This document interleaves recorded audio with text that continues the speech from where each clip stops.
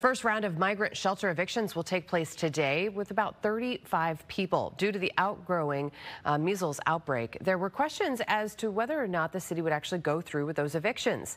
The mayor's shelter stay limit was announced last fall, but was extended several times over the winter. There are exemptions, including pregnancy, and families with children who are in shelter will receive 30-day extensions. This first round of evictions comes during a growing measles outbreak. 10 out of 12 cases are linked to a Pilsen migrant shelter. The mayor explained recently where individuals should report if they don't have their next steps in place.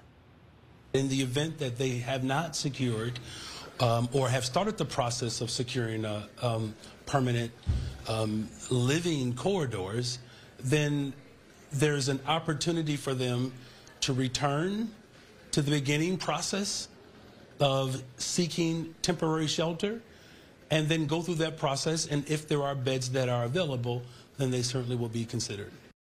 City officials say that migrants are required to have the MMR vaccine. Those who arrive at the landing zone and cannot prove prior vaccination or refuse the vaccine will not be placed in a shelter.